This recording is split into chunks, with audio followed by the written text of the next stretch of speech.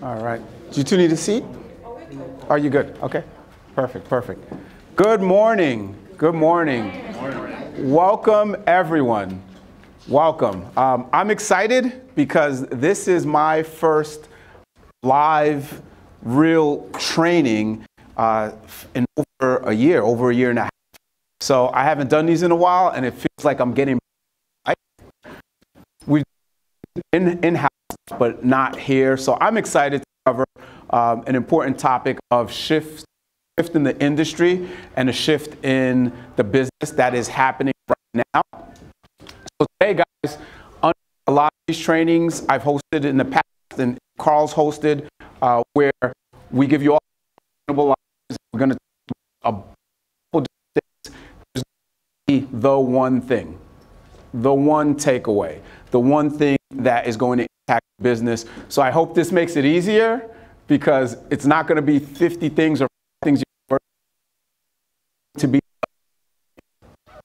So really quick before I started, I also want to mention September we are going to top agent panel, one of our favorite things to host, because we go in and bring agents from the country, different states, different markets, and we're going to talk about what works for them.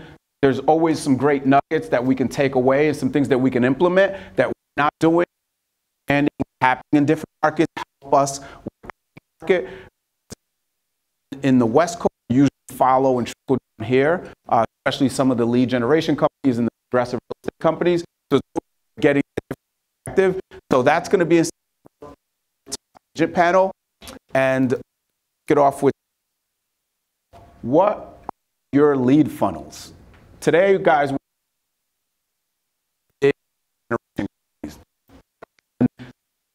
bunch of different places from sign call, Zillow leads. There's tons of different places we can, should, and generate leads from, right? Anyone here want to share? Let's make this fun and interactive. Anyone here want to share what's working for them? Realtor. Realtor? Open house follow-ups. Open house follow-ups. Love that. Referrals. Ooh, that's my favorite. We're going to be talking about that. So, other shiny objects, guys. We get solicited on a daily basis, and it's funny because I've been out of production and I get called consistently a couple times a week, and I don't know why they're even calling me, because I don't have active listings. I'm not showing up, but there's so many distractions. You can go in every single way out there trying different things, but the one thing that we're going to really focus on today is referrals, and here's why. Agents are spending their money on all that stuff, and I looked up what the top 3 places agents are really spending money on, and of course Zillow. Why? Because 70+% of buyers are going through Zillow. And for those of you that don't know, Zillow owns Trulia. They power Yahoo Homes, MSN Homes. 70+% of all buyers, sellers, they're going through Zillow. So love them or hate them, they are the toll booth. You got to go there to get there faster, or you're going to take the long way, and it's going to be a little more expensive doing it without them. Realtor.com, which we just heard mentioned, they're the more accurate leads. The data's more correct. There's not the pre-foreclosures the way Zillow has, etc. So a lot of agents are spending money on Realtor.com, and truly a lot of consumers, like, for whatever reason, their mobile site gets more SEO and ranks better. People like to use that more on mobile. Either option, either of the 3, or whatever your lead systems, your lead generation magnet is, we want to let you know today, and this is something we've been talking about for a couple years, there are some massive changes coming down the pike. And this meeting today is not to scare you guys. It's not a scared straight meeting of stop using these lead portals. It is not by any means. If it's working for you, continue. But we just don't want the rug to be swept from under you, and for you to get caught off guard, not prepared, not ready for these changes. And I see a couple agents in here that have come to me in the recent weeks, which is why we're talking about this today, with changes that have happened to them where their leads have shifted with these different portals. So let's talk about some of the great things with Zillow. Again, if it's working for you, keep it. But just be prepared that things can change like that without you being warned, without your input. You cannot challenge the changes. These corporations and companies, they're here to make money and they're going to do what's best for them. Some of the good things with Zillow: provides great exposure. You're meeting your clients where they are. And the great exposure is you show up on Zillow, which is actually different than Realtor. Like, you're there if you're buying a zip code, so people actually get to see you. If they see your signs in town, if they see your billboard, if they see your car that's wrapped, then they see you on Zillow. It just reinforces that this is your market, you're a local player there. So the exposure online is great. You're meeting their clients there. As I mentioned, 70+% of consumers are using Zillow or one of their platforms.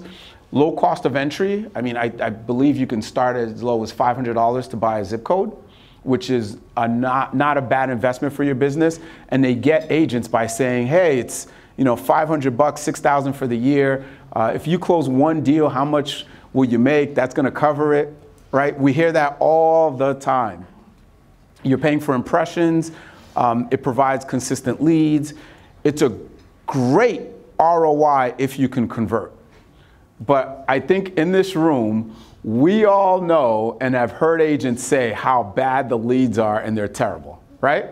Am I making that up? Someone in our office, your office, has said that at some point. I think we all probably can name 5 agents who swear their leads are bad.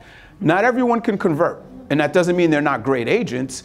It's just the responsiveness, building rapport, and the hardest part is, the buyer calls in about 123 Main Street, and you have to be the bearer of bad news that 123 Main Street's not available.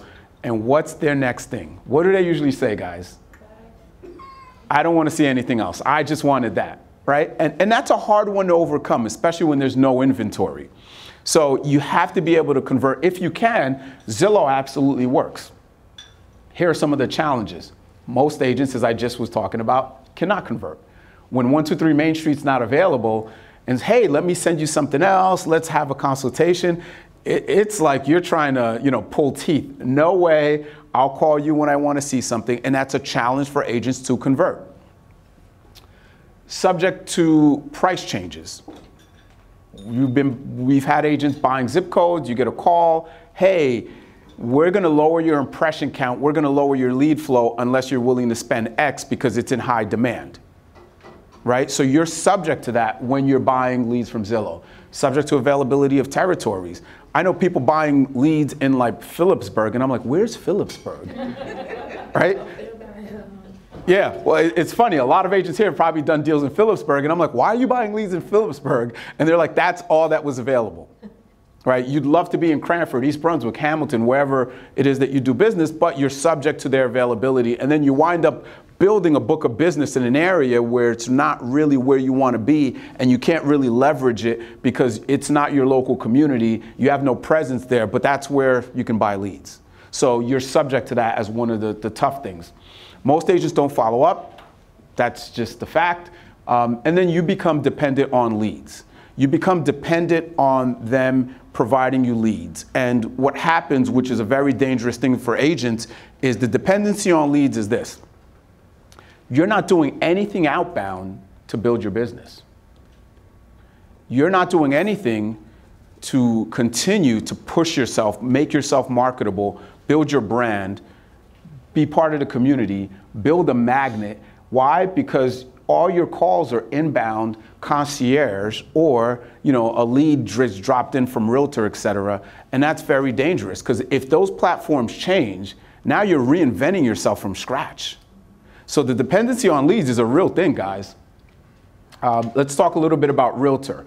And Realtor, anyone here, and raise hands because I know a couple are in here, has anyone got that call from Realtor, specifically Union County, with the change? I know she's one in my office. I have 2 others in my office that got a change. Realtor's great. We're going to talk about some of the good points with Realtor, and we're going to talk about some of the changes. Higher quality leads. Does anyone know why the quality of Realtor leads are better than Zillow? What was that? I said like the extras, like the There you go, bingo. Less of the pre-foreclosures, less of the list pendants, less of the nonsense, right? Realtor's more accurate, so typically it converts higher. There's an argument with team leaders and agents generating leads that, the concierge, the warm transfer from Zillow winds up being better than Realtor, although it's a back and forth, but Realtor does have higher quality leads overall. They typically convert better. Consistent lead flow, you're meeting clients where they are on Realtor, low cost of entry, same thing. You could start as low as $500 to get in, and they always tell you, one lead will pay for the annual and the rest is gravy. You're paying per lead. Now, the one difference with Realtor is that you do not have online exposure. If you're buying Cranford, East Brunswick, Hamilton, as a zip code on Realtor, you do not show up. Look at Realtor, if you ever have a moment, you do not show up. It does not publish agents. It does not have your photo and your company and your reviews and your past sale. It doesn't have any of that. So you're paying for the leads, you're getting leads, but there's no local exposure to that market. So you do lose a little bit of the online presence because of the lack of exposure. Same thing with Zillow, you're subject to price changes, availability of territories. Most agents struggle to convert. These are sometimes a little harder because you're not getting the warm transfer. These are leads that are coming in, dropped into your email box, and it's on you to follow up. And of course, you're buying Realtor leads, you suffer from dependency of leads as agents tend to get dependent on, I don't have to do anything, my leads are coming in, I'm spending this money, that's how I'm building my business. So, anyone want to guess what one of the changes are that is happening with these portals? Fees. Peace? Fees. Oh, fees? For a commission, or like a part of the commission or whatever. They want to dip. 10% of the leads. Wish it was 10%, but they want to dip into your pocket. They want to share in some of the revenue. Any other guesses, Mike? They're buying and selling homes now. They're buying and selling homes. That's another change. The iBuyer, an offer, etc. Anything else? They're raising prices. They are raising prices. Absolutely. They've noticed that our industry, we're making 20% more from pre-COVID. 20% more. So guys, this has been great for us. This has been great for loan officers. This has been great for a lot of people. And they want to partake in that, right? They want a piece of that action. As prices go up and commissions go up, they want to partake. So one of the big changes that you were right on, Maylin, is that both portals are looking to switch from buying leads to a referral program. So what that means is where you were paying for leads monthly or impressions, as Zillow sometimes likes to say, they want to switch that to, hey, we're not going to charge you. Keep your money. But we want 35% on the back end. And that's a change, guys. That is happening now. Our agent that raised her hand about a change that happened with Realtor a couple minutes ago, in Union County, I can tell you, I've had 3 agents in my office literally get a call, what was it, about a month ago? Literally get a call a month ago. Hey, thank you for paying for leads for the last couple of years. We appreciate your business. We are stopping this today. So you already started? Union County, absolutely. Union County, 100%. I had a call with Realtor, and I'm going to talk about it in a couple slides forward, where they're offering what they're doing with those leads. But Union County, Realtor's already pulled it, and they're going to beta test it. Now remember, guys, these companies are huge companies, publicly traded companies. They can't switch their platforms because the shareholders would go crazy. The stock would get really volatile. They can't change their platform overnight, so they do it in little waves. They do it in little steps. They have to prove it, and once it's proven, they can expand on it. But right now in Union County, any agents that were buying Realtor.com leads, and imagine, guys, and this is why this is a wake-up aha moment, imagine if that was your all-in. You were spending $1,500, $2,000 a month on Realtor.com leads in Union County, and you get a call one day and that's pulled. What do you do? What do you do, right? You're going to shift over to Zillow. There's no Union County availability. You're going to wind up in Phillipsburg. Right? And that's why we're talking about this today, to prepare you guys for what's coming, give you guys a better option so that if you get that call, you're not scrambling. Just imagine you have a team of people you're feeding and boom, the leads are pulled that day. What do you do? So change number one, they are going to a referral fee program. Rather than taking your $500, $1,000, $1,500 and paying per lead, they want to share in the upside. And there's more upside for them. There's a lot more upside. There is a lot more upside. And this allows them also to prove this model out. And for a company like Zillow, and this is not, again, a scare tactic, and I'm not feeding into and commiserating with the fear of, is Zillow going to become a brokerage? But if Zillow can prove that they can make more money on the 35% model, they can prove to their shareholders that maybe a brokerage makes sense.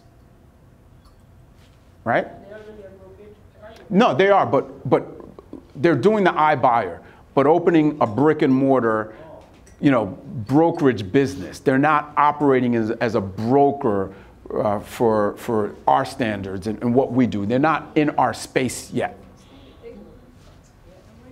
How is it different from UpCity leads? Because that's what they do. So that's Realtor's platform, not Zillow's. But very good question, and I asked that to Realtor. So Realtor favors the paying agents, and we're going to cover that. And if they don't pick up the agents that are paying and supporting their lead gen, they do push it through UpCity. It's the same. It's basically the same. So they've proven that model out with UpCity, and now fast forward, they're looking to eventually do away with any agents buying leads because they're making more than 35% on the back end. But again, because they're publicly traded, they can't just flip the switch and do it statewide and nationwide. So they're testing it to prove it, and then they can go to the shareholders and the boards of the company and say, hey, here's our new model. Here's how it's worked. Here's how much more profit we're going to make. So this shift has happened. It's happening. And day by day, guys, it's going to continue to happen.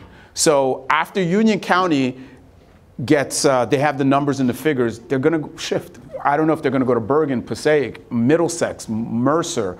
We don't know where they're going next, but one county at a time, they're going to figure this out, and they're going to start pulling leads. So this is how that breaks down. The current plan, you're paying $1,000 a month. You're generating 120 leads a year. Let's say you close 15 of those, whatever your conversion is, 15 of the 120. You make average $8,500 per closing. You generate 127,000. Back out the $1,000 a month. Net income on that $12,000 investment is about $115, before anything else. Not bad. Not bad at all. That's going to switch to 0 monthly fee. We don't want your money. And I know a team in New Jersey that was spending $10,000 a month with Zillow. And they're a pretty big team, probably in the top 10. $10,000 a month with Zillow. They got the call from Zillow, and one of our agents here has gotten a call from Zillow already. Let's switch you to this. You save your money. And Zillow's smart, guys. They have, a massive company of really smart people that are figuring out how to sell this to agents. And they say, listen, that $10,000 a month, shift it to something else. Go do some other lead gens. You could generate more leads, and we'll just put you on this 35%, and you don't have to pay that anymore. So this team shifts over. They're telling me about it, and I'm like, guys, let's talk numbers. Are you making more, making less? They're making less, a lot less. But their argument is, well, now we have 10,000 to try other stuff. 70% of the buyers and sellers are on Zillow. What's left to try, right? The 30% of stuff that we see at conventions, try this. You only have to close one deal and it pays for itself. Carl always says you can go broke in this business with the $19.99 a month gimmicks and the shiny objects, right? So 0 monthly fees sounds good. 10 leads a month, same numbers. You close 15 deals, 8,500, same numbers.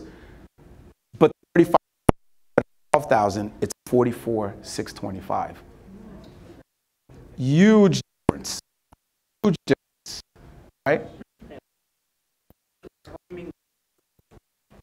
That That's what they're doing? They were claiming, so if I'm showing 123 Main Street to my client, the Yep. guy I got from Zillow. Yep. He doesn't buy it. I show him 15 houses, he buys something else. They get the referral fee on that as well. When they buy something else, they're claiming the person, that lead. Wow. That lead, We don't even have that luxury. And possibly the referrals that come from it. you're spot on. So, and possibly the referrals that come from it. I don't think they're going to implement that right away because they don't want to deter agents. But Anastasia, to your point with Opcity, the referrals that come from it, from Opcity, are tagged. And that buyer is tagged for 2 years. Right? I could tell you, we've worked with them for about 5 years. Does the buyer know this when they sign up? Is there some kind of documentation they're signing? I can't answer that, but I could tell you it doesn't really affect the buyer. So I can't see why they would really tell the buyer, but I could tell you, because I've worked with these companies for many, many years, that they follow up. They have a quality control department because it's like a loss mitigation department that they need to follow up to see what's going on so that they could capture back revenue. And they'll kick you off the platform if they find out. So yes, I don't know for sure if the buyers are aware. It doesn't affect the buyers. So whether they're aware or not doesn't really matter. So how do they know about the referrals? They just call the buyer and ask? They follow up. They absolutely follow up. I could tell you that they follow up, and I know it because I've seen people kicked off. And as the broker, I get the call. So guys, it's a huge difference, right? Your net income, instead of 115, it's 82. Now, it's opportunity cost. I'm not saying, guys, run out of here and cancel your Zillow or your realtor or your Bold Leads or your Boomtown or what. I'm not saying cancel it, by no means.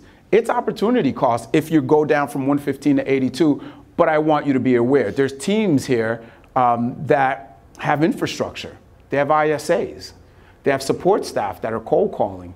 They have lenders, cold calling and follow up. They have lenders paying for half of the leads. So imagine you get switched to this, you go from 115 to 82, and then your lender also backs out. How profitable is your team? How profitable is your business? Right? And for those of you that were at our top agent panel about 2 years ago with Mike Napoleano from New York, really great broker, really great agent, he tells the story. He had his team, he generated about $1.1 million in commissions 1 year. His net after all the infrastructure and after fees, et cetera, was about 90 grand. Between the layers of infrastructure, and he'll tell you, Carl mentioned it, I mentioned it, Mike has mentioned it, between all his layers of infrastructure cost, paying referral fees from these companies, generating the leads, having someone track it, that was his net. And if you go from 115 to 82 and your lender drops off and you can't find another lender willing to absorb that, because who knows what they're going to do on the lender end as well, right? Where the lenders are going to say, well, if I have to pay a referral fee and I have to buy this, I can do something else. It can get really tricky and close to you being at a break even. So just be prepared. But again, we're not saying go pull the plugs tomorrow. Just want to make you aware. It is a great way to build your referral business. You're meeting more people. You're going to build your database of people. So again, guys, if it's working, don't make a shift, but just realize that the change is coming at some point. And it's ideal for agents that can convert. Now, for most agents, it's a harder conversion. And part of the reason why they're making these shifts and they're going to group things together is they're tired of the onesie-twosie agents, trying it out for a couple months, calling them, I'm going to cancel my credit card if you don't stop billing me. Let me out of this contract. Right? I've heard it all. I'm sure every broker has had to walk an agent through how to get out of these lead platforms because so many just don't convert well. A lot of follow-ups to build rapport. It takes time away from referrals and past clients. And now it's switching to an invite-only platform with the changes. The 35% referral fee, who do you guys think that they want to be working those leads? The ones who convert. The bingo, the ones that convert, the ones with the infrastructure to follow up. They have all the data, guys. They have showing time. They have dot loop. They've been data mining for years. They have all the data. They see when you respond. They see how active you are. They see who's writing offers. So they know who are the agents that they want to work the leads, and it's the ones that convert. And it's an invite only. So rather than paying for leads and having control, now it's a consolidation of zip codes. And that's why I got a call, and I'm going to show you what Realtor's doing. So they're switching, what Realtor's doing is they're switching buying an individual zip code to buying a zone. Why? Because I don't want to have to, if I were a Realtor, I don't want to have to sell 75 different zip codes to agents that are going to be volatile and are going to pay, not convert, especially with this 35%. But if I sell a zone, guess who I can sell it to? Teams, team leaders, brokers. And I don't have to deal with 75, I can deal with 15. And teams, brokers, they're more equipped to handle the leads. They're more equipped to convert because they have infrastructure. They also have maybe more resources where the monetary investment won't be a big problem. So into zones. It allows for bigger players to spend more money and a lot less for them. Those account reps that call you guys, who here gets a call from a 415 area code and you know what it's about and you don't answer? I know I don't. And that's Zillow, right? They don't need a bunch of account reps if they're not chasing 75 agents to sell zip codes to in Union County, if they only have to sell 12 to 15. So it helps them not only make more money, lower their overhead. So for us, though, loss of zip codes, you're going to lose the zip code that you have. It's not available to individual agents. And I heard this directly from high ups in Realtor when I was on a call with them. It's not going to be offered to individual agents, period, as this shifts. And it's a much higher cost. What was that? Is that Realtor and Zillow?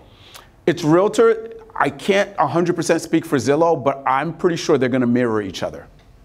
Their platforms are very similar. They are going to mirror each other. And the cost, by the way, because you're not just buying one zip code, you're buying a territory, the cost is dramatically higher. So let's talk about these zones. And while I was on the phone and they're demoing this to me and trying to sell me on a zone, I actually took 2 screenshots of exactly what that looks like for Union County. Because they've pulled Union County now they're out trying to sell zones. And because our company has done very well with Opcity, which is the Realtor platform, they called me and said, hey, your brokerage converts at one of the highest levels, and we want to give you an opportunity to buy one of these zones. So the sales guy got his manager on, and I really did a deep dive. But Union County now is broken down into zones. I think it's like Elizabeth, Hillside, Linden, Rahway, et cetera. Then you have your Cranford, Westfield, and then you have Summit all the way to, is it Mountainside? It's 3 different zones. So for an agent that was buying the one zip code or a fraction of that zip code, can you really swing the cost of a zone now? No, it's geared to teams and brokers. And then pricing, as I mentioned, but you know, I took another screenshot while on the phone with them, on the call with them, but the pricing that they offered me for 60% of this zone was $7,700 a month for 60% of the one zone, this zone in orange. So for Opcity, you need to pay per month and you're giving a referral. You're not paying per month for them, for Opcity. This is Realtor. So the zip codes that you were buying on Realtor, I think someone here mentioned Realtor was, if they pull, as they've pulled Union County, they're merging the individual zip codes into a complete zone, whether it's this zone, that zone, or this bluish purple zone. And rather than paying the $1,000 or $1,500 a month, you pay nothing, but you're going to be paying 35% on the back end. Or if you're able to still buy, if you're a team leader or a broker, you're going to pay a really high amount because you're buying an entire zone. You're buying 7 or 8 towns at once. So the cost is astronomical. So the average agent paying $1,000 a month, you can't go from paying $1,000 to $7,000. So it pushes out individual agents, and it's an invite only. So they're going to be two different ways of going about it with them. Either individual will be the 35%, or then the team and broker. Exactly, exactly. That's what they're looking at. So, did I skip change 2? Got a typo. The next change, yeah, actually that is. So 1 change is to 35%, 2 changes are the individual zip codes become zones. The third change, and this is where it gets fun. Anyone know AI? Yeah? Artificial intelligence. So who here, and guys, I need interaction. Who here is using a CRM? Almost everyone's hand should be up. Who here, their CRM can start to communicate with the buyer and auto-respond? It's artificial intelligence. Do you guys know that you can even program some of the questions? So that's AI. Is it a good thing? Absolutely. Buys you time and engages the client. You could turn it off, and you can program it to say exactly what you want to say. But can AI build relationships? Not relationships. It can set appointments. You're right. You can get to setting appointment. It's not building a relationship. Right? Data mining, as I mentioned, they've been capturing the data. I got calls when Zillow bought showing time, and agents are like, oh my gosh, we got to pull out our showing time. And I said, well, I want to tell you, if I were in production, I wouldn't want to handle those calls. So what's the alternative? You know, they have the data. They have Dotloop. They have a lot of the data. You can buy the data for the companies that don't have ownership of the resources we use. But through that data, they still need people to convert. Because as I mentioned, AI cannot build relationships. So don't be threatened of the fact that they have the data. As a broker, we hear this enough, it's like, don't worry. You know, the data is not gonna put you out of business because they need people to convert. Artificial intelligence cannot do it. Bots. Very similar to, very similar to artificial intelligence. It's computerized systems that can have deeper conversations, not just an auto response. But you know the problem with bots, and I've tried this several different platforms, they can't go off script, right? They can't go off script. When that buyer asks a very specific question, the bot doesn't have the answer to. And we know, we get some very colorful questions sometimes. Bots don't know the answer. You know, they can try, but all this stuff is meant to help us. Again, there's a theme here, and that's they can't build relationships. It's a people business. Instant offers, someone mentioned it before, because they're buying homes, they're making instant offers. Absolutely. They're not really doing it in New Jersey. I think Jersey and New York are usually the last to get adapted to these things. We have such property taxes. It's a very competitive market here in this market. Prices of the homes are higher. And I don't think that that's going to be very effective here. But it's usually not the best offer. We're already dealing with these instant offers through wholesalers, guys. Wholesalers are basically the instant offers that is not here from the big portals. And we have it. Wholesaling has become a sub-industry of our industry. Why? Because realtors aren't outbound. Because we got dependent on buying leads. Because we got dependent on the phone ringing, and we don't have to pick up and make the outbound call. And now a sub-industry has been created, which is wholesaling, because of us. So don't worry about instant offers. They may come to Jersey, but we already have them through wholesalers. Anyone here sell a house through a wholesaler? Sell their client a house through a wholesaler? I know I have. I know it's very common in our office that wholesalers are sending us stuff and we're working with them. So it's the same as instant offers. Could you explain that to me, wholesalers?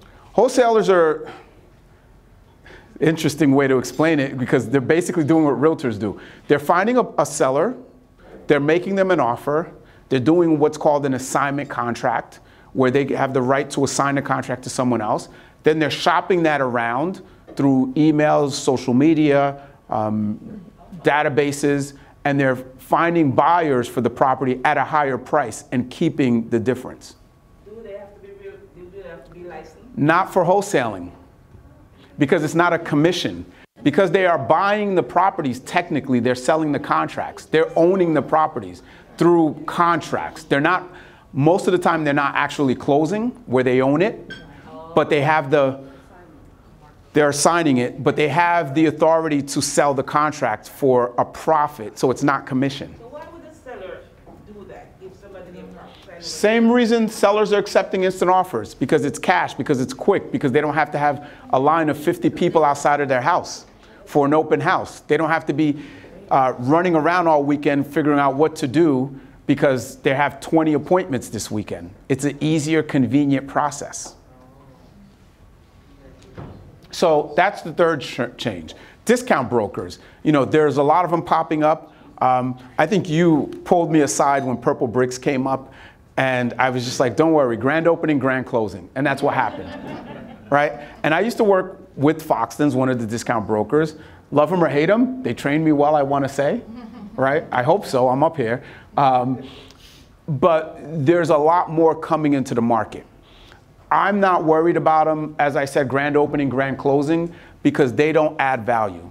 People don't want the cheapest, they want the best. People do not want the cheapest, they want the best, not with home sales. So those are some of the changes coming down. AI, data mining, bots, you're gonna see more of that. Every CRM has it now where auto-responding, they'll engage, they'll book appointments, you can control what they say. Instant offers, that's gonna be a big one. That's gonna continue to grow. And I think wholesaling will continue to grow because it's popular. You don't have to get licensed and go through schooling. And you get to make a profit. So in discount brokers, you're gonna see more of them, especially as prices are up and there's more money on the table. So now let's talk about the fun. What do we do? Anyone have an idea? What should we do? What should your plan be in case you get that call? And ironically, you raised your hand and you got the call. So I did two things. I shifted a little bit of my leads sources to another zip code for now. Okay. And then also in Realtor, what they're doing is they're allowing you to have your face on a Okay. tab. Meaning that if you go under, let's say, Cranford, and that's an area you want to be known and build your brand, then you can have a slot on the screen. So if you go under Realtor and you say Cranford, New Jersey, then your face or your listings or whatever you want to be there, you can pay for that spot. And that's separate from lead gen, by the way. That's just a banner. You're basically paying for a banner, not lead gen. But, okay, so shifting the zip, you were able to shift out of Union County because they pulled that rug and you shifted to a different county. Anyone else, what would you guys do if you got that call? How would you shift your business? Double down on Google. Double down on referral, Google, someone said, sorry, pay-per-click? Yeah. Okay. Let's talk about doubling down on referral. But one, don't let the rug get pulled from under you. I think today now, a lot of us had an aha moment of what's really going on. The 3 major changes coming and actually happening today. So you guys are prepared. Don't wait to get priced out.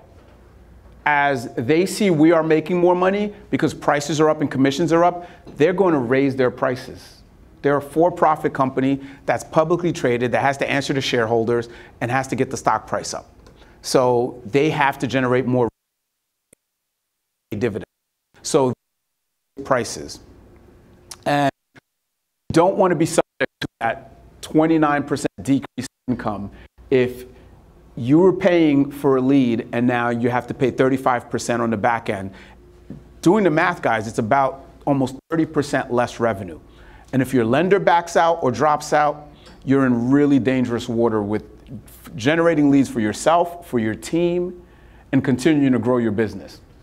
So, do still use these portals. I said this several times. I'm not saying get out of here and just call and cancel and say, hey, I got $1,000 a month to spend on something else. I'm not saying that, but just be prepared as these shifts come.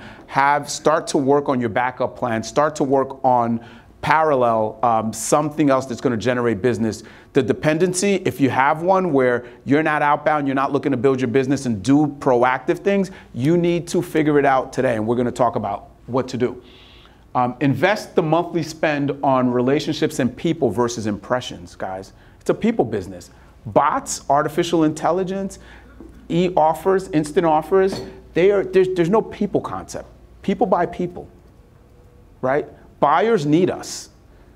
Yes, seller could sell their home on their own, and then they navigate, they fumble, they lose money.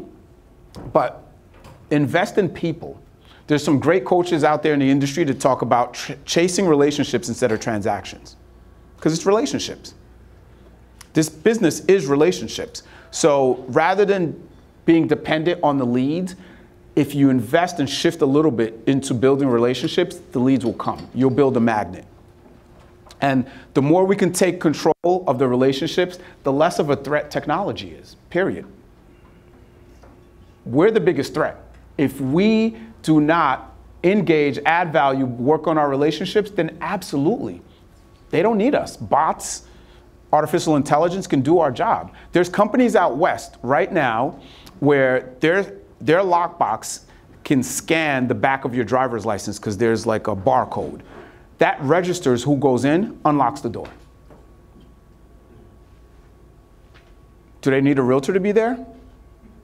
There's cameras everywhere, right? So we need to build value. Speaking about cameras, real quick sidebar, it just popped in my head. We had a seller and an agent was telling me this, and just be careful with cameras, guys, they're everywhere.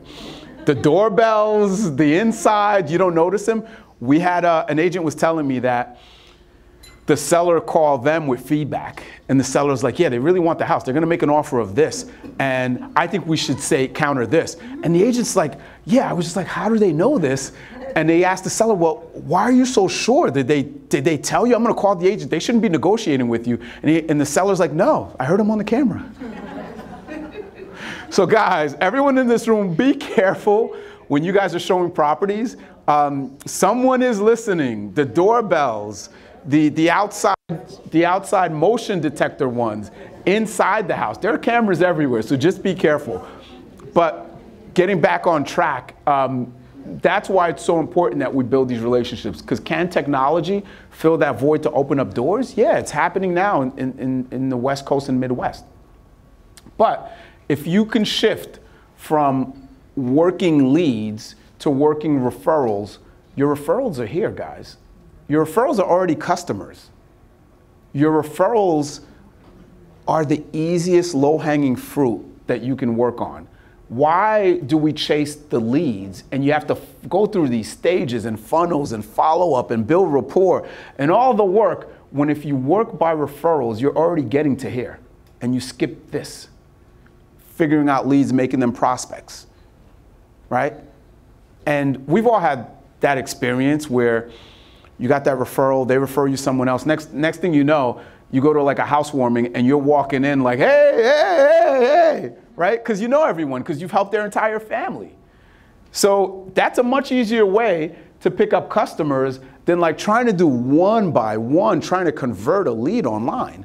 But if it's working for you and you're converting and you're getting a good ROI, keep it going. But just keep in mind, when that shift happens, this is the best way to allocate your money. Now, if you have a team, we'll talk about that on another training, like all these other resources, and I have some slides that's going to talk about a bunch of different avenues where you could generate if you need an abundance. But for most agents, working with customers, which are referral based, is a better ROI. So, how to pivot? Low-hanging fruit, inbound leads, past clients, referrals, warm leads, people you meet at an open house, anyone you're face-to-face with. But we like to go for the higher fruit, which is harder to convert, the FSBOs, the expired. And listen, again, guys, if you can do this and it works for you, great, keep doing it. If it's not broke, don't fix it. But agents chase the shiny objects here when the low-hanging fruit is right here. And that's where, by the way, a majority of the business comes from. But how much are you spending towards these people? Question yourself. Look in the mirror. How much am I putting into my past clients, my referrals, my versus how much I just see? If it happens to you, if you get that call, looking at the low-hanging fruit of these. I've heard me talk about this before. Leverage Zillow, get reviews, claim all that stuff. If you get pulled you get pulled out of realtor, use their platforms. That's where the buyers and sellers still are. Definitely use them, but don't become dependent and your whole business revolves around it. Because when that call happens, you're going to panic and your business is going to be into a valley until you could figure it out and rebuild. So shifting the mindset. If you guys want a good book to read, The Power of Focus. Because it's a mindset shift, guys. Most of this business is here. It's from the neck up. You know, yeah, we have to go upstairs. We got to do a lot of grunt work, send paperwork, but most of the business is here. And if you could shift your mindset into, I'm going to work by referral, I'm going to work on my database, you'll make a lot more money with easier transactions. So the value of working by referral, 76% of transactions were referral of past clients, but we chased the 24%. Highest conversion rate, right? We've all had that referral and such calls you like, hey, you know, this person wants to buy or sell. You're like, great. You call them. They're like, yeah, they spoke so highly of you. You tell me what to do. And you're like, bing, home run. But then you get that online lead and it's like, yeah, I have a mortgage guy. He works for my credit union and I have an attorney. It's like this prepaid legal that comes out of my check and you're like, oh my God. Who's ever had those prepaid legal attorneys? They are the worst, right? They are the worst because they don't care. They're getting a small amount and you know, the credit unions sometimes are just a nightmare because they're not mortgage companies. They don't do volume of mortgages. So they're processing, it's just a mess. But those referrals, like who do you use? Can you refer me? Isn't that the best question? Do you have someone? Right? But you're not necessarily getting that from the online leads. Save you time in the time cycle. You generate buyers and sellers. Agents tend to think I only generate buyer leads from referrals. No, it's both. Buyers and sellers. Zero to little cost, highest ROI, and you are in control. You're controlling your business, you're controlling your destiny, you're controlling your income if your shift is working by referral. Easier transactions, because they're using your team. They are using your team for the most part. Why make the shift? 41% of sellers who use a real estate agent found their agent through a referral by friends or family.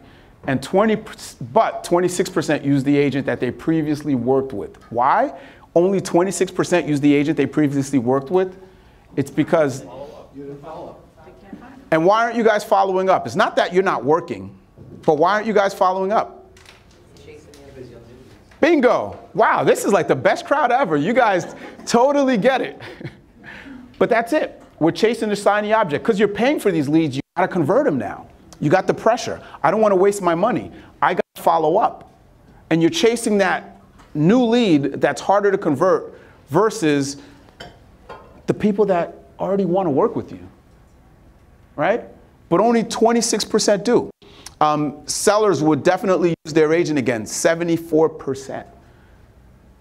But realistically, only 26% of the time do they use that previous agent because we do not follow up. One of the agents that we had on I think it was a Zoom during COVID, Nate Martinez down in Phoenix, Arizona. I picked this up from him. I think Carl uses it too. He calls it the orphan agents. He markets to the buyers on the homes that he sells. He's the listing agent. Doesn't know the buyers, never met them, but he markets to them. Why? Because he knows 75% of them will not follow up. And guess what? When those buyers decide to sell, they call Nate.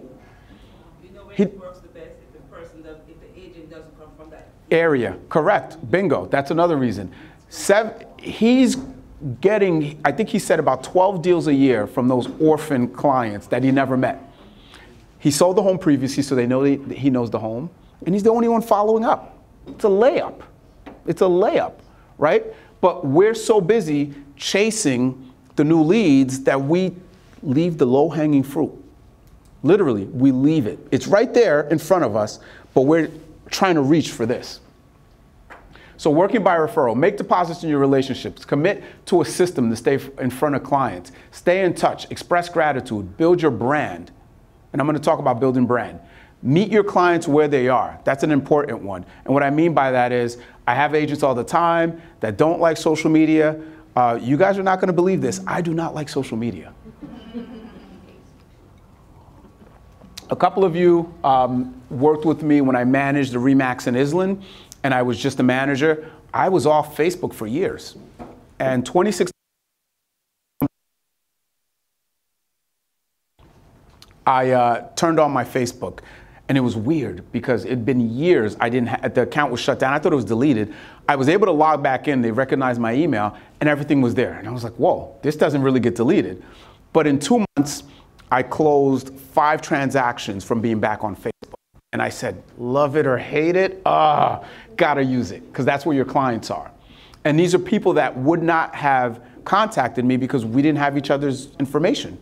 And I was gonna be out of sight, out of mind. But if your clients are on social media, you gotta meet them there. If your clients like to text, and I know our text inboxes are full, you gotta meet them there. If someone likes to talk on the phone, guess what? You gotta talk on the phone. And that means you gotta keep your voicemail box empty so they could leave you a message. Because if they like to talk on the phone and your voicemail box is full, no bueno. No, no, no, no, no. Does not work for them, right? Create a plan, create a system, guys. Very simple, we could help with this. For those agents in my office, quick plug, watch the Think Tank, it's in the Facebook group. We have a special course running from Buffini that we'd love for you guys to partake in. There's a raffle with it too, and it's gonna be really impactful to your business, but that's gonna help you with the plan for past clients from Buffini & Co. But you guys can Google this if you want to plan on how to follow up with past clients. You can ask anyone on the leadership team. Create a list of tasks that you're going to do. Schedule the task in your calendar. Obtain resources. This is a hard thing. Agents say, well, I don't know what to say. I don't know what to give. Thanksgiving, Popeyes, etc. Google it. Figure it out. Ask your broker. Ask for help. Be consistent. That's the key. The magic pill, guys, is consistency. When people ask me, well, how do you do? It's consistency. It's consistency. That's the magic pill. Trying new things, shiny objects. You know what I mean? When you're following up with a client, you know, I'm one of those people that can't stand when people call me too often or, you know, send me too many things. So if you don't pick up, I should call you like 3 times in a row? Text me. But I mean, with the client, when enough is, you know, when enough is too much, you know what I mean? Yep. 3 times for the year or 4 times? Yep. Not enough? We can help with that, and you can always find that out. Make deposits in your relationships. Invest your time to keep in touch. Add value to the relationships. Call, contact everyone looking to help. Don't, and I took a course, actually it was a Remax convention, where a marketing speaker that they had come in said, never text someone checking in. Because that's what everyone does. You don't differentiate yourself. You're not adding value, you're bugging the person. Checking in for what? Like, what value you're adding? You have to make deposits in your relationships before you can make withdrawals. You have to add value. You have to give, not looking to get. I'll give you guys a quick, funny story that happened last night. Past client of mine from 6 years ago calls, looking to sell their home. And we'd been in touch. My wife is great at sending holiday cards and following up. And we'd met, we'd gone to their kids, when they had kids, we bought them a gift. And they became kind of friends. But, you know, we talk to them maybe once a year. They call, and, you know, we've made our deposits in the relationship. So they're trying to give us the business back. And they said, oh, we want to sell the house. Walk them through it. And we're done, and we're like, great, you know, my wife's like, all right, you know, I'll call you whenever. And they're like, oh, by the way, our kids would like to say hi to your kids. And I'm like, all right, you know. And then she's like, yeah, you know, they don't have friends, because they moved from New York, and they never really made friends. They still go to New York for everything, so they didn't go to church here, they hang out in New York, so they don't have friends. It's like, yeah, our kids need friends, so can they chat? And I'm like, our kids are getting ready for bed, and I don't know. And she says, well, why don't I video call you? I was like, oh, you have an iPhone? She's like, no. And I'm like, yes, she can't video call me. I'm like, yes, she can't video call me. All right, we're getting off the phone. She's like, but I have WhatsApp. And I'm like, yeah, I don't know if I have that. I don't know if I could log in. So, oh no, you have it. We've WhatsApped before. And I'm like, so then she WhatsApps me. And I literally was like, boys, come here. And they're like, who is this? Who are these kids? But the kids actually talk. They're into, what were they into? Star Wars. So they hit it off, and they're making funny faces and doing all this stuff. And then I hang up, and I said to Nicole, I was like, that was a deposit. She was like, what? And I was like, that's a deposit. Like, that's what builds relationships, right? We made a deposit of our time and help them and help their kids. But now we have to set up a play date. funny thing. So we have passes to Turtleback Zoo, and with our pass, we get to bring 2 other kids and 1 other adult. So I was just like, hey, Cole has a pass to Turtleback Zoo. You can go with the kids, don't even pay. Cole looked at me, she was like, what about you? And I was just like, this is you. Right? But the deposits you make in building your relationships can abide. Can an AI have a conversation? So she's not going to call or go online or go to a bot or go to any virtual company to do her transaction. She's coming back to us. And ironically, in the 6 years, she's probably referred us about 5 people. Guys, it's a relationship business. Anything for a lead? That's a whole nother story. But yes, it's a relationship business. Make deposits in a relationship, staying in touch. Calls on special occasions. Mark these things in your calendar. Anniversaries, kids' anniversaries. We have surveys. I know we don't all use them, but we have surveys in Dotloop at the closing table, after closing. Get this information. Pay attention to their social media. If they're celebrating a wedding anniversary, Mike Napoleano that I was talking about, he had a wedding anniversary, and this morning I wished him happy anniversary. Pay attention, right? Call them.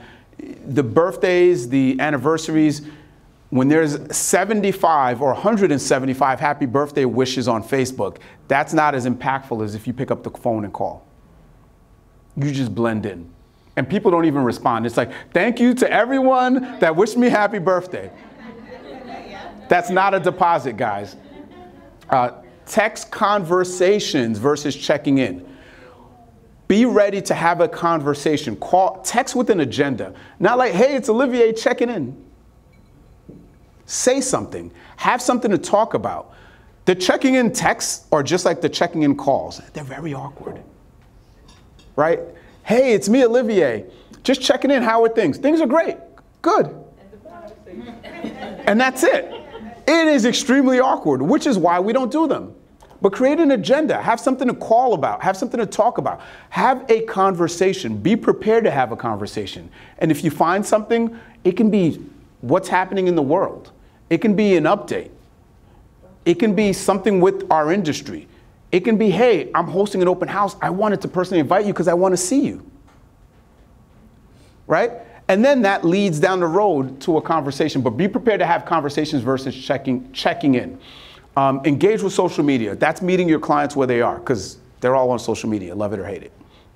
Pop buys and reverse pop buys. Anyone not know what reverse pop buys are? They come to you? Bingo.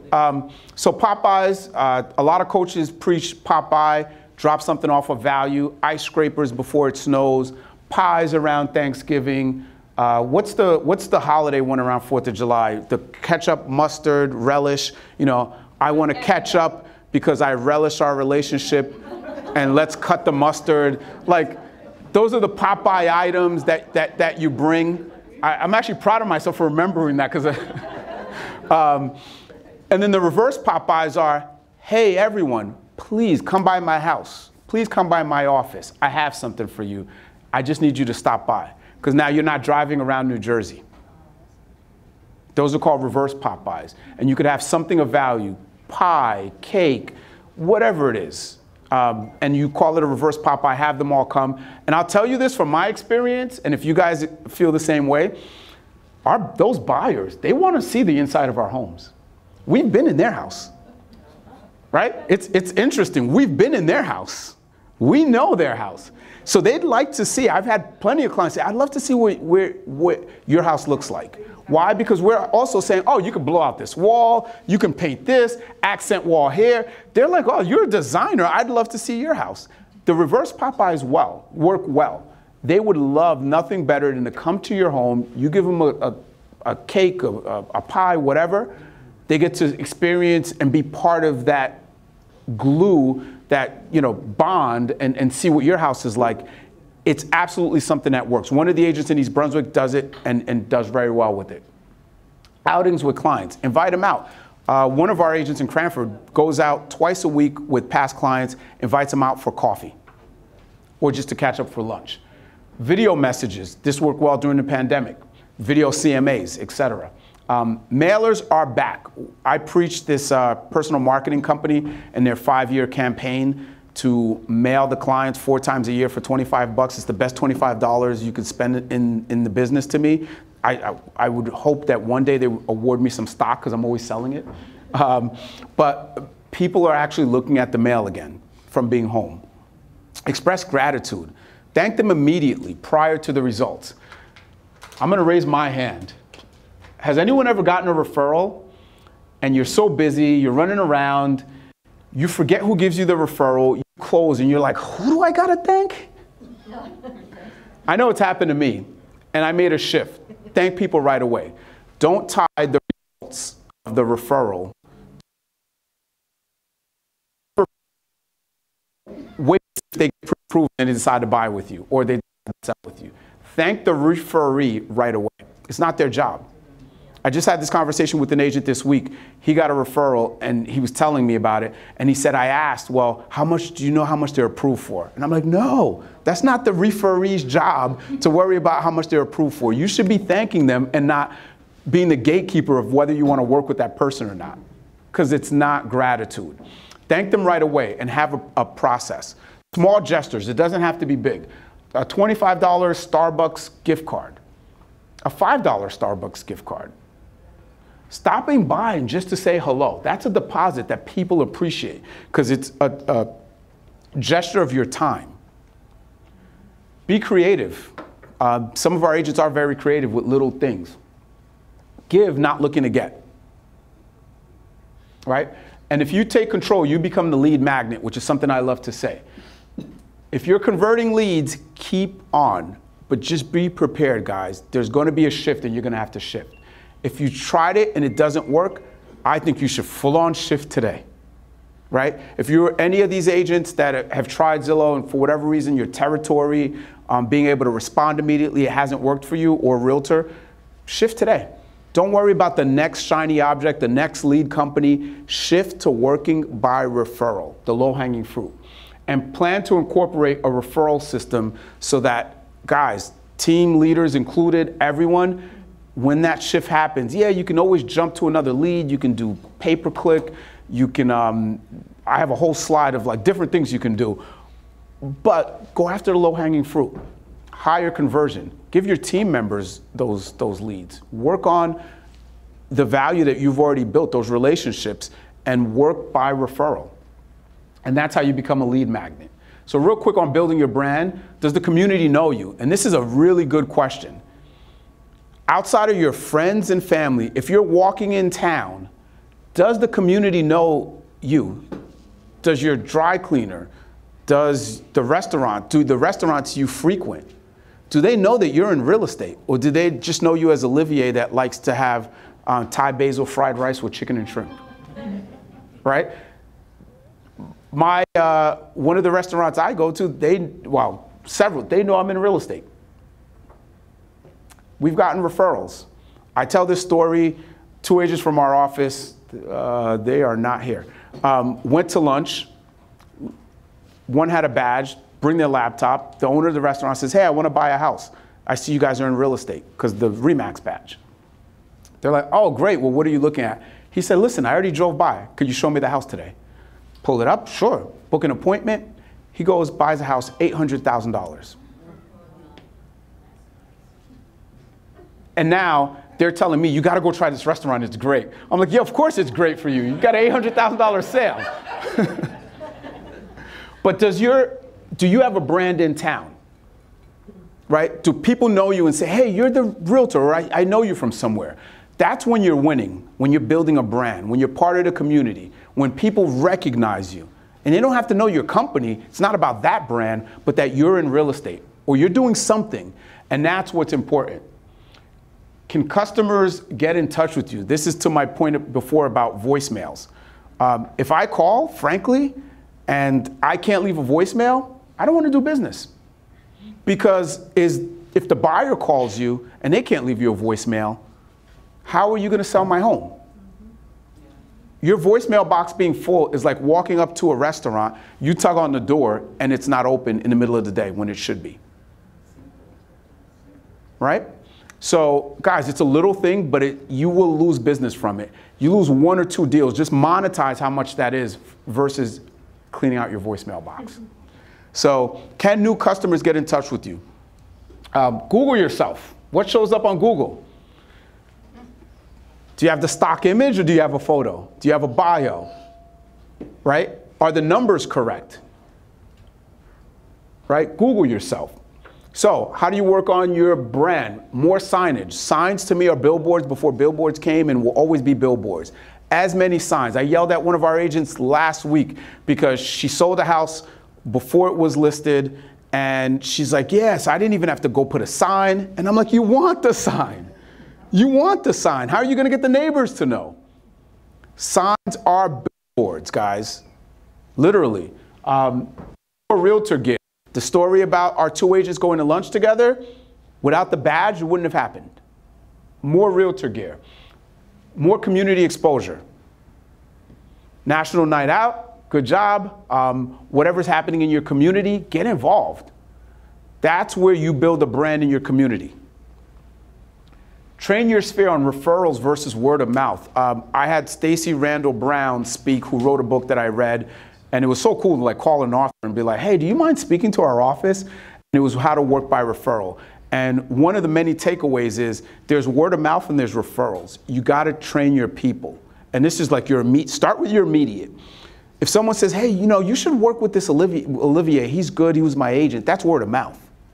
But if someone connects you to, that's a referral. Because I've gotten a lot, and it's so crazy when I read this book, and I was just like, I told such and such about you. And I'm like, oh, did you get their number? No, but they're going to call you. Never got a call. Has that happened to anyone? That's word of mouth.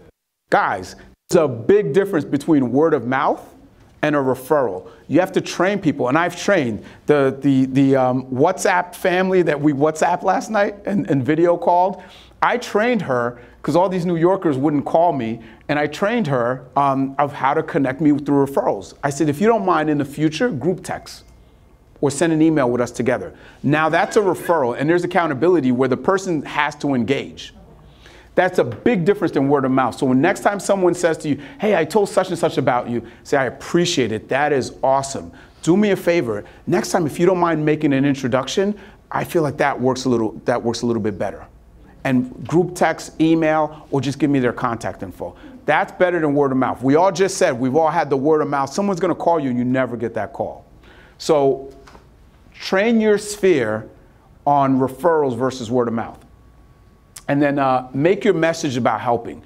I love seeing this, but I think it's the wrong message when you're on Facebook or Instagram and you're like, close 5 houses today, $. Wrong message. No one wants to add fuel to your jet. No one wants to promote your lifestyle.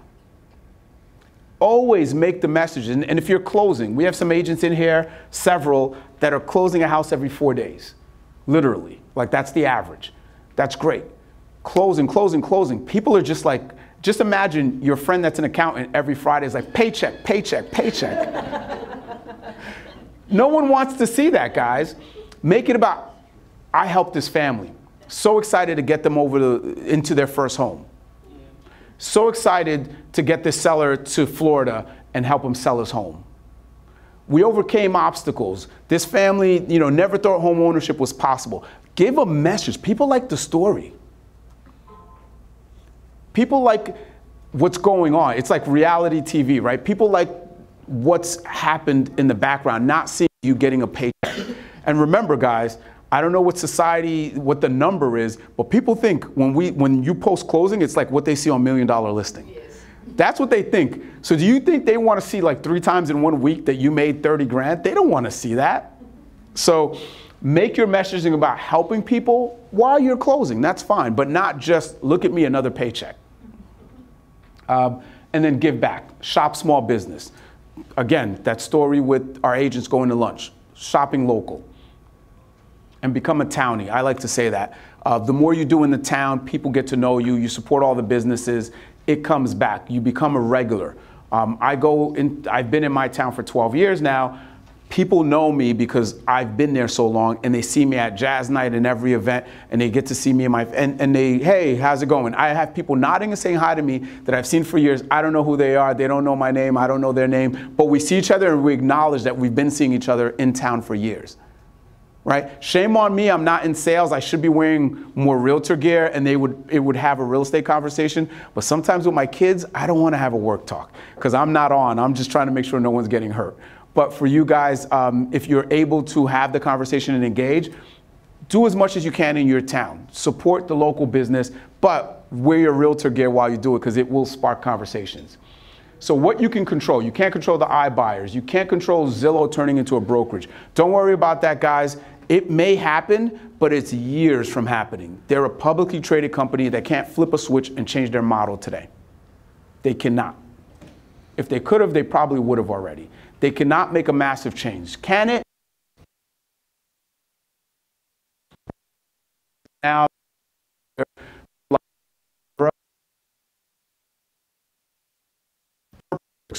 account companies, and don't worry about that. I remember when rebates became popular, and got that new age. They're going to want rebates. Rebates have been active in New Jersey since 2011. Probably one person in here has ever used a rebate. It's not a thing. There's so much to worry about. Don't worry. You can't control many of this stuff. Technology advancing helps, but the AIs and the bots, don't worry about it. Wholesaling, taking our inventory. Here's what we can control: adding value. Being the best agent you could be. Making yourself not replaceable by technology. Right? Think about that.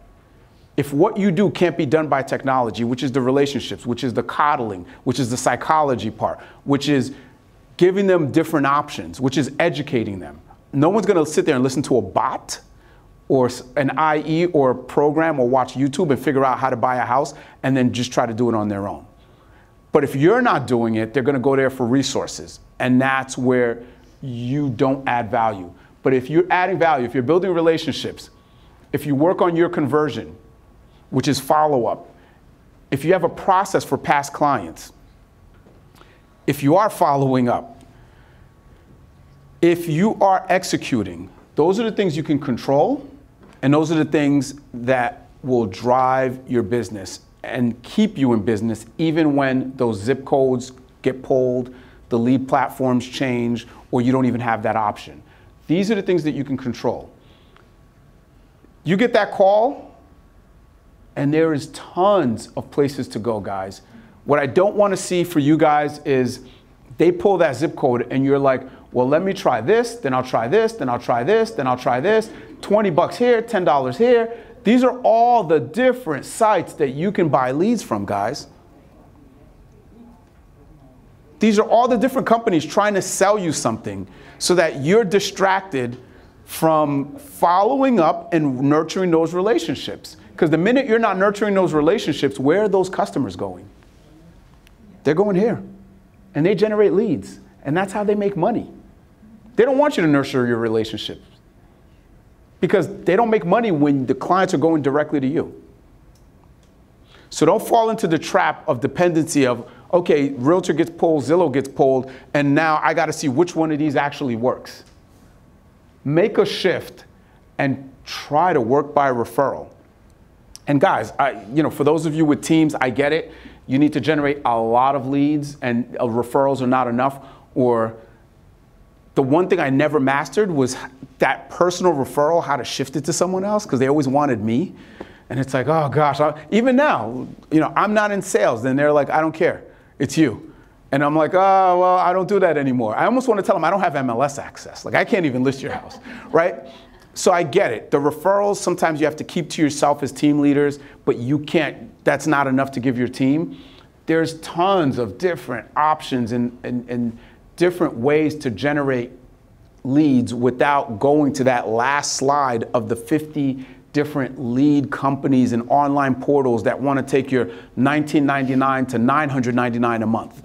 There are other alternatives, guys, to work on, not just for you as team leaders and individual agents, for your team members as well. So how to pivot?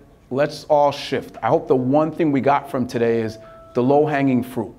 The past clients, the referrals, the warm leads. Let's make a pivot, implement that as part of your business, and let's stop chasing the shiny objects. And again, I'm gonna leave and finish with this. If it's working for you, run with it until that day comes. But you guys will remember this, hopefully, that that day is gonna come. So when you get that call, you're not gonna be caught off guard. And the next day, you're still moving and you're still working, versus having to tell team members or having to look at your business as, what do I do now? And that's what we don't want to happen. So working by referral and having a system avoids that.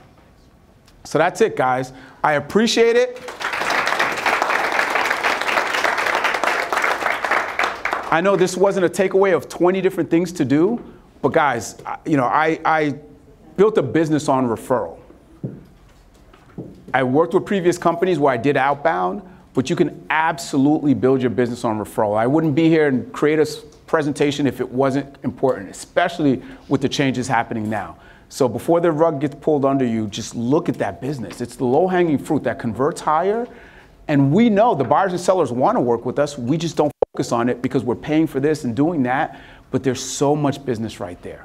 So keep a lookout for next month, guys. Our top agent panel is going to be great. I'm really excited to hear 3 different perspectives from different brokers in different places. Appreciate you guys coming out. Any questions, let me know. Thanks again.